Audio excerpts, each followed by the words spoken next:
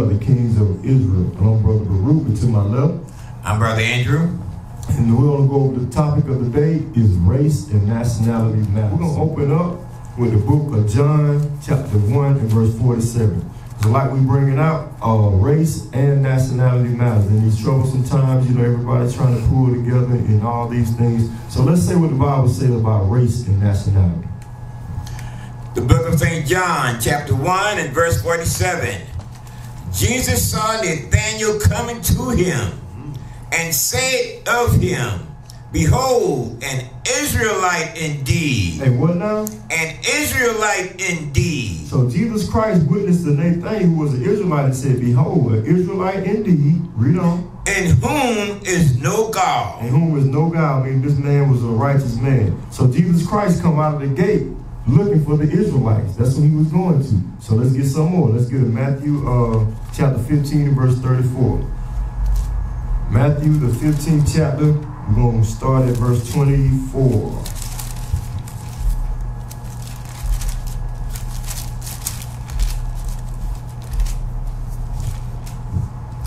The book of St. Matthew, chapter 15 and verse 24. But he answered and said, I am not sent but unto the lost sheep of the house of Israel. So Christ answered and said he is not sent but meaning only unto the lost sheep of the house of Israel. So as we get on in this Bible, we're going to understand that race and nationality matters. Okay, let's go to Isaiah chapter 45 and verse 4. Christ said out of his own mouth, written in red, that he is not sent, but meaning only unto the lost sheep of the house of Israel. The book of Isaiah, chapter 45 and verse 4. For Jacob, my servant's sake. Jacob is Israel, come on. And Israel, mine elect. And Israel is God's elect. If Israel is God's elect, then race and nationality matters because Israel is God's elect. Let's get some more. Let's go to Leviticus chapter 25 and verse 55. So Israel is the elect of God. So when you read in the book of Matthew, when Christ is talking about gathering his elect, he's talking about gathering the Israelites. The book of Leviticus, chapter 25 and verse 55. Come on. For unto me the children of Israel are servants. Unto God, the children of Israel are servants. Not everybody on the face of the earth. The children of Israel are God's servants. Let's get some more. Let's go to Jeremiah chapter 31. Jeremiah chapter 31. The children of Israel are the servants of God. The children of Israel are the elect of God. We're going to go to Jeremiah chapter 31. We're going to start at verse, verse 35. The book of Jeremiah, chapter 31 and verse 35. Thus says the Lord, which giveth the sun for a light by day, and the ordinance of the moon and of the stars for a light by night, which divided the sea when the wave thereof roar. The Lord of hosts is his name. This is giving you the creation. This is the a story of the creation. Come on, 36.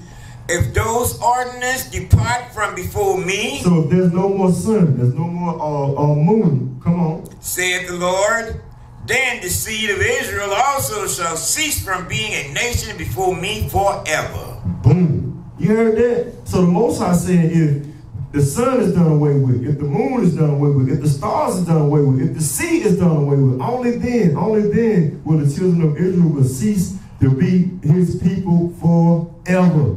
So Israel is God's people forever. Now let's see if the sun and the moon and the stars are going to cease from being among men. Let's go to Isaiah chapter 66 and verse 22. Isaiah chapter 66 and verse 22. Because let's analyze this forever. Let's see how long that God says the children of Israel are going to be his people. Let's analyze this. Let's get this thing. That's why we got to go precept upon precept. Isaiah chapter 66 verse 22. The book of Isaiah chapter 66 and verse 22. For as the new heaven and the new earth. So now we're talking about the new heaven and the new earth. Come on. Which I will make. Which God is going to make. Come on. Shall remain before me. It's going to remain before him. Come on. Saith the Lord. So shall your seed and your name remain. When he's speaking about the children of Israel. Come on.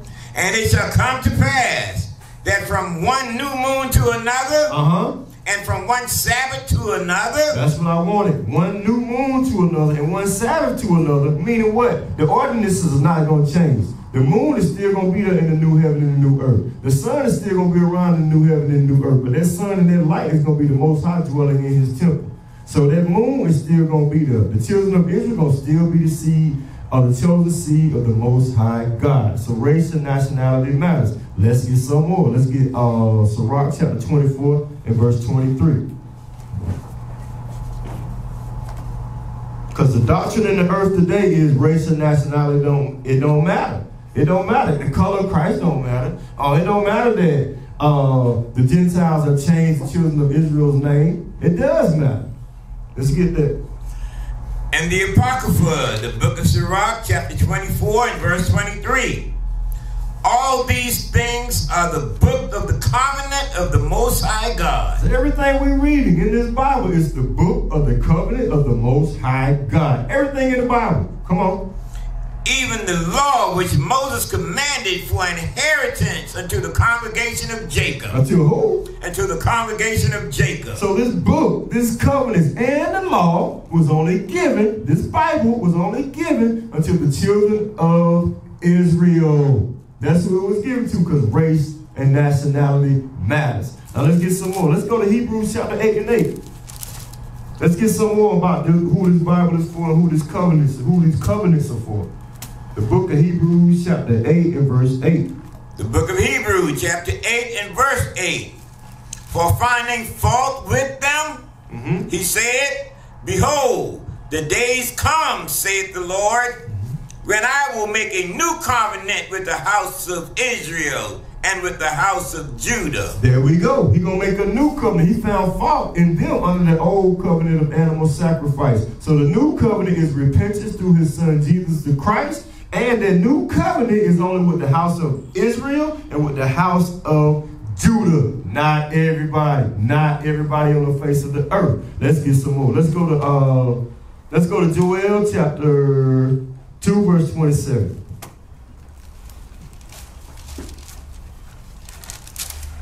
Remember, the topic of this lesson is called Race and Nationality Matters. Race and nationality matters. The problem is the Israelites don't know who they are today by reason of the curses in Deuteronomy chapter 28. Our nationality and our race and our names was changed through slavery. But in these last days, we're waking up and understanding that we are the children of Israel. Read what you got. The book of Joel, chapter 2 and verse 27. And ye shall know that I am in the midst of Israel. Come on.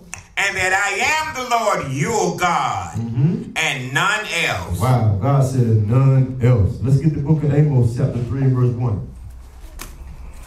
Race and nationality matters. Especially matters when God is saying you his chosen. You so-called blacks, Hispanics, and Native American Indians, you the chosen of the Most High God. But you don't know that because your name was changed in slavery.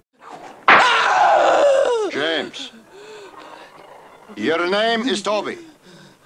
I want to hear you say it. Your name is Toby. You're going to learn to say your name. Let me hear you say it. What's your name? Kunta Kinte. Slavery. We don't know these things because of sin. Sin is what separated us from our God. So we got to come back to him, keep his covenant, meaning keep his laws, statutes, and commandments in the faith of his son, Jesus the Christ. The book of Amos, chapter 3 and verse 1. Hear this word that the Lord has spoken against you, O children of Israel. The word that he's spoken against you is these curses for breaking his commandments. He gonna say it, read. Against the whole family which I brought up from the land of Egypt. And he delivered the Israelites from slavery in Egypt. Come on. Saying, You only have I known of all the families of the earth. And God says, I only know you of all the families of the earth. But this is how he's going to punish us, read. Therefore, I will punish you for all your iniquities. I'm going to punish you for breaking my commandments. That's why we don't know who we are today. We're under the curses in Deuteronomy chapter 28. That's why we don't know who we are. That's why we don't know who we are. Let's get that. Get Isaiah chapter 65 and verse 15. I'm going to show you why we don't know that we are the Israelites. Isaiah chapter 65 and verse 15. But you so-called blacks, Hispanics, and Native American Indians, you are the Israelites according to this holy Bible. Your race, your identity, your nationality, it does matter. The book of Isaiah, chapter 65 and verse 15. And ye shall leave your name for a curse unto my chosen. You gonna do what now? You shall leave your name for a curse unto my chosen. God says you're going to leave your name, your God-given name, meaning Judah, Benjamin, Levi, Ephraim, Manasseh, Gad. We're going to leave that name for a curse for breaking his commandments. We don't deserve to be called the children of God because we're wicked. But when we repent and keep these commandments, now we're coming back into this thing and we can be called Israel again. That's what God is saying. Now let's drop that. Let's go to Romans chapter 3 and verse 1. Romans chapter 3 and verse 1. The book of Romans chapter 3 and verse 1. What advantage then had the Jew? So what's the advantage of being an Israelite? What's the advantage of being an Israelite? Come on. Or what profit is there of circumcision? What profit is to be circumcised in your mind to keep these commandments? What's the profit if you keeping these commandments? Come on. Much everywhere. God said much in every way. Read it again. The book of Romans chapter 3 and verse 1. What advantage then had the Jew? Come on. Or what profit is there of circumcision? Much everywhere. Much in every way, God said. There's much profit in keeping these commandments. Read on. Chiefly because that unto them were committed the oracles of God. Mainly because unto you was given this Bible. That's what God is saying. Read on. For what if some did not believe? So what if some don't believe? Because people don't believe that we're the children of Israel. People don't believe that the blacks, Hispanics, and Native Americans are the Israelites. Come on. Shall their unbelief make the faith of God without effect? Just because you don't believe, because are the things written in this Bible of none effect? Come on. God forbid. Ain't no way. Ain't no way. Come on. Yea, let God be true, but every man's a liar. And every man that speaks against this word, this Bible, is a liar. So that's why you're seeing all these things coming to pass in these last days, because it's written in the Holy Bible. It's written in the Bible. It's prophesied that we was going to go into slavery. We was going to wake up in these last days and understand who we are. We was going to understand who our enemies are, who are oppressing us today. Right? So now let's go there. Let's go to Romans chapter 9, verse 1 through 4. Stay in the same book. Let's go to Romans chapter 9. The book of Romans chapter 9, verse 1. I say the truth in Christ. I lie not. My conscience also bearing me witness in the Holy Ghost. In the word of God. Come on. That I have great heaviness and continued sorrow in my heart. So Paul is speaking. Come on. For I could wish that myself were accursed from Christ for my brethren. My brethren, come on. My kinsmen. My kinsmen. According to the flesh. According to the flesh. According to the flesh. Come on. Who are Israelites. Who are what? Who are Israelites. Come on. To whom pertaineth the adoption. So the adoption of being grafted back into the fold is for the Israelites. That's what the adoption is. Come on. And the glory. And the glory, which is the kingdom of heaven. Come on. And the covenant. And the covenant, the old covenant and the new covenant. Come on. And the giving of the law. We all know the laws was only given to the Israelites. That's what Paul is saying. Come on. And the service of God and the promises. And the promises. The service of God. That's what we read in Leviticus 25. Israel are the Lord's servants. And the promises, meaning everything pertaining to the promises that God has for the Israelites. Come on. Whose are the Father, and of whom, as concerning the flesh, Christ came. Right. So Christ only came for the children of Israel. That's what Paul is saying. Christ only came for the children of Israel. So race and nationality matters. Like I said, we don't know who we are in these last days. Let's get Hosea chapter 1 and verse 10 and 11. Why? Because we left our name for a curse, for breaking the commandments. In these last days, we got to repent, come back to the Most High in faith in his Son, Jesus the Christ, and keep the commandments. That's what we got to do. The book of Hosea, chapter 1 and verse 10. Yet the number of the children of Israel shall be as the sand of the sea.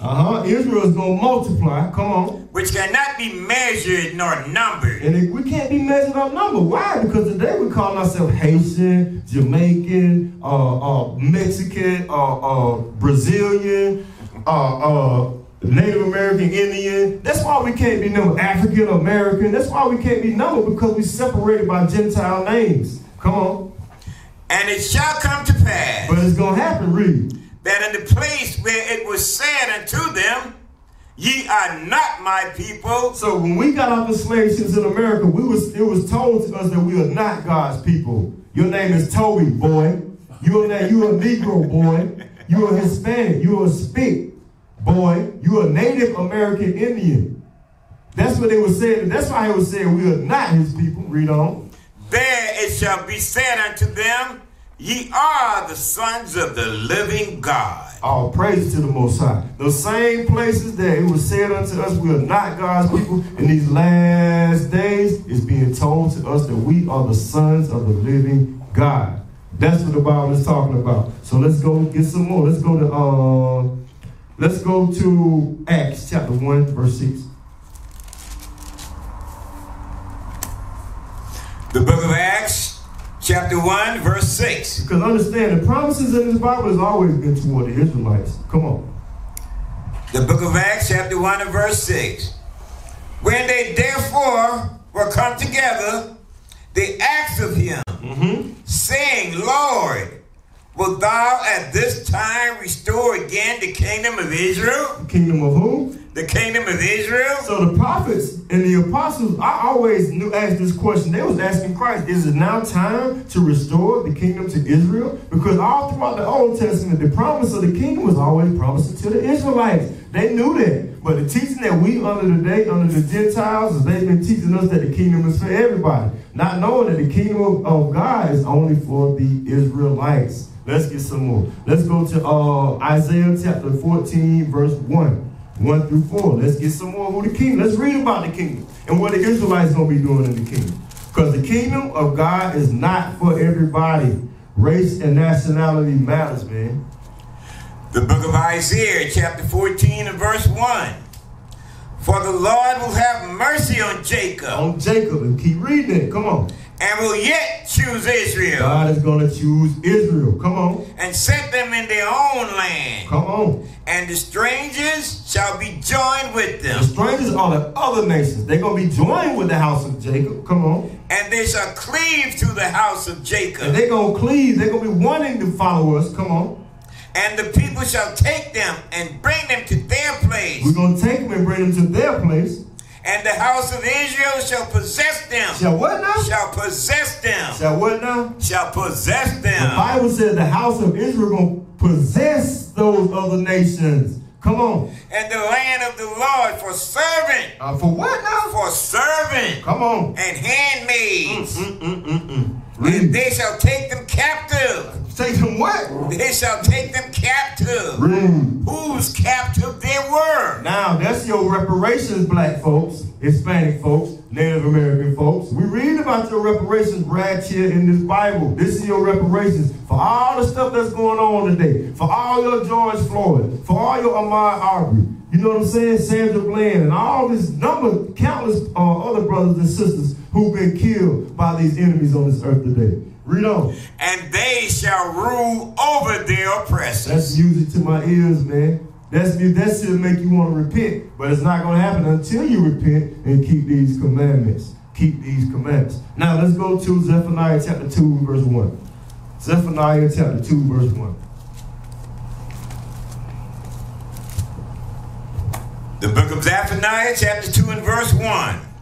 Gather yourselves together, Yea, gather together, O nation not desire. So the Bible says, gather yourselves together, O nation not desire. That's you so-called blacks, Hispanics, and Native American Indians. So if you're going to be getting together, you got to be getting together under this Bible, saying you're going to keep the commandments, not getting together, marching, protesting, because we tried that already. It never worked. You got an enemy in the midst right now disrupting your supposedly peaceful movement, and y'all falling for it. Y'all throwing bricks, y'all burning down buildings, because they can't gather with you. You got to gather with your people under this Bible and repent, and Christ's going to do the rest, right? So let's go, read on, Zephaniah, read on. Verse 2, before the decree bring forth, before the days pass as the shaft, before the fierce anger of the Lord come upon you, before the day of the Lord's anger come upon you. So that's why you better gather and keep these commandments, because when Christ come back, he gonna destroy the nations. He said, for the decree break forth. The decree is that Christ is coming back to deliver his people, and he's gonna destroy these nations. That's the decree. It's written in the Bible in Isaiah the 66th chapter. And he said, for the day of the chaff, meaning the chaff is something that you burn. The day that Christ come back and burn everything before the fierce anger of the Lord come upon you. So if you don't repent and keep these commandments, that fierce anger of the Lord is gonna come upon you, and you're gonna be burnt up. You're going to get that nuclear fire and that destruction. So that's what you're going to get. So let's go to Corinthians. So let's go to 2 Corinthians chapter 6 and verse 17. Remember the topic, race and nationality matters. You can't just be going around here, it don't matter, calling yourself an African American, knowing you was given that name in slavery. And you proud of that thing. No, we're going to show you why you can't be doing that. The book of 2 Corinthians, chapter 6 and verse 17. Wherefore come out from among them. The Bible said come out from among them. Come on. And be ye separate. Be ye separate. That's what the Bible says. You Israelites, you got to come together, O nation not desired. Be ye separate. Now let's go to Exodus chapter 19, verse 6.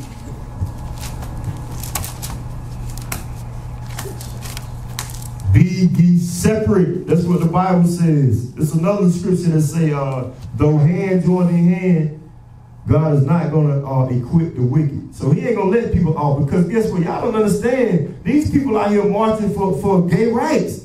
And y'all marching for oppression, to stop us from killing us in the street. And they joining in with your movement to be gay. And that's against the laws of God, man. To be transgender, to be what you want to be. That's what they use your movement for their own benefit. Wake up, people, wake up. Read what you got. The book of Exodus, chapter 19 and verse 6. And ye shall be unto you, and ye shall be unto me a kingdom of priests. Come on. And a holy nation. Holy nation. He's speaking. Come on, watch this. These are the words which thou shalt speak unto the children of Israel. So God, everybody's not on the same level, man. Everybody's not on the same level. He said, you shall be unto me a kingdom of priests and a holy nation. These are the words which thou shalt speak unto the children of Israel. Not everybody. Let's get 2 Peter. 1 Peter chapter 2 and verse 9. Let's see if anything changed in the New Testament. God told Moses to tell the children of Israel, you are unto me a kingdom of priests and a holy nation. That's what God said to the children of Israel. The book of 1 Peter, chapter 2 and verse 9. But ye are a chosen generation. You are a chosen generation. Just like what we've been reading all the way up until now. Come on, still reading. A royal priesthood and holy nation. Same thing Moses said. Come on. A peculiar people. That ye should show forth the praises of him who had called you out of darkness. Because in these last days we in darkness. We are in darkness. Come on. Into his marvelous light. The marvelous light is repentance through Christ. Repentance through Christ. Who only have that? The children of Israel, you so-called blacks, Hispanics, and Native American Indians. Now let's go to 2 Ezra chapter 6. 2 Ezra chapter 6 and verse 54. Race and nationality matters. Race and nationality matters. Very important that you know who you are, know who your God is. In the Apocrypha, the book of 2 Ezra, chapter 6 and verse 54. And after these, Adam also, whom thou madest Lord of all thy creatures. Of him come we all. Everybody come from Adam. Come on. And the people also whom thou hast chosen. And also the Israelites come from Adam. Come on. All this have I spoken before thee, O Lord, because thou madest the world for our sake. So Ezra is saying, you made the world for our sake, for Israel's sake. Come on. As for the other people, which also comes of Adam, as from everybody else, come on. Thou hast said that they are nothing. That they are what? That they are nothing. God says that other people outside of Israel are nothing.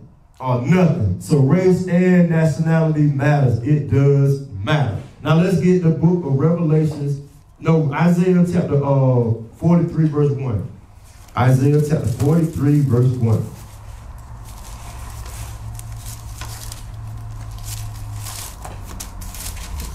The book of Isaiah chapter 43 and verse 1. But now thus said the Lord that created thee, O Jacob, and he that formed thee, O Israel, fear not. For I have redeemed thee. I have called thee by thy name. Thou art mine. Thou art mine. You hear what God says? So that's what God says about Israel. Now let's go to 2 Samuel chapter 7 verse 23. 2 Samuel chapter 7 verse 23. The book of 2 Samuel chapter 7 and verse 23. And what one nation in the earth is like thy people? Even like Israel, whom God went to redeem for a people to himself. The only people that can be redeemed is going to be Israel. Come on. And to make him a name and to do for you great things and terrible. And terrible. Why? Because it's going to be some destruction and death that God is going to do for the children of Israel. Read. For thy land. And for his land, because the old people over there in his land is not his people, according to Revelation 2 and 9. Read on. Before thy people, which thou redeemest to thee from Egypt, from the nation and their God. And their God. Egypt is captivity. Captivity. All right, now let's get Revelation chapter 21, verse 13. Last one.